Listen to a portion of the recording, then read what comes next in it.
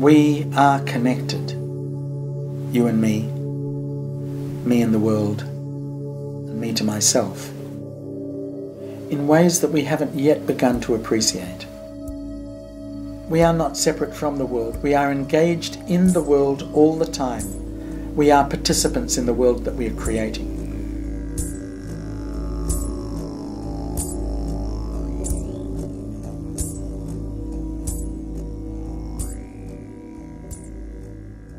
I've realized so many different projects in my life and made so many experiences, and now I'm searching for a totally new kind of project and a new vision. Desde que lo he descubierto, para mí ha sido una puerta que se ha abierto, ¿no? Ha sido un desarrollo continuo personal, un crecimiento de pareja y una gran ayuda para el propio proyecto en el que estoy, ¿no? For me, Dragon Dreaming is a way that I can express myself, that I can express my purpose. Dragon Dreaming is a community of compassionate practitioners of building community and making projects that have a contribution for the world, make people feel alive, experience themselves in a new way, and basically build successful projects. The Dragon Dreaming is a way of making people's dreams come true. That you have a dream, you have an intention, you want to live in a better world. Dragon Dreaming is a way that helps you do that.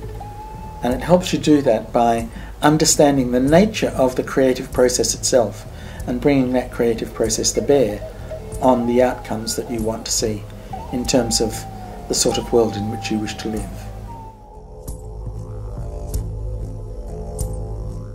Dragon Dreaming talks about 4 steps to every project. There's a dreaming stage that is at the beginning of a project, a planning stage, a doing stage, and last of all a celebration stage. And Dragon Dreaming itself can be fitted into those 4 categories. So the dream of Dragon Dreaming is, how do we really build a sustainable win-win-win world that sustains complex life on the planet? That's the dream of Dragon Dreaming. How do we liberate the human creativity and the commitment that is necessary to build a culture like that? The second part of Dragon Dreaming is that one can say that Dragon Dreaming is a design philosophy that brings about organisation of successful projects and organisations. The third part of Dragon Dreaming, the doing stage, is that Dragon Dreaming is a set of toolboxes, of tips and techniques and methods that can be adapted to projects from all different kinds of circumstances.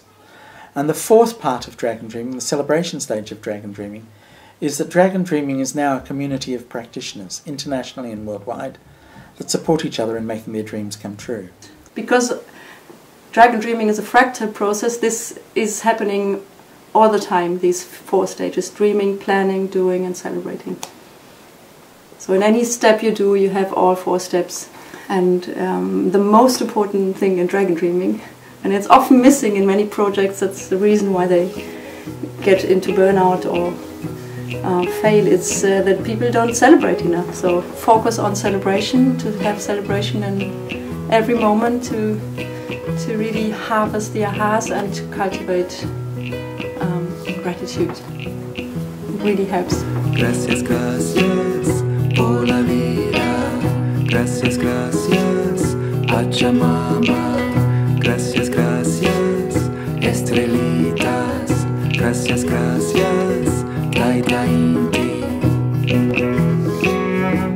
Y esta metodología, una de las cosas importantes que tiene es que logra llegar a lugares donde metodologías tradicionales no logran llegar.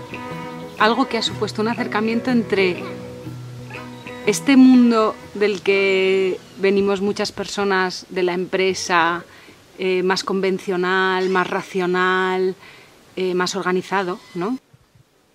Y un mundo alternativo, más intuitivo, mucho menos organizado. Y el Dragon Dreaming permite unir los dos. Y esto hace que las dos cosas, los dos mundos se confluyan y tengan sentido, ¿no? Y creo que le da mucho sentido a la vida de muchas personas, el ser capaces de unir esos dos mundos. It's about liberating your creativity and you becoming more fully human and more fully alive than you dreamed was possible. And when you dance with your dragons, when you make a project that liberates your fear, when you make your dreams come true, what happens is people come alive. There's a light in the eye that gets turned on that becomes unquenchable.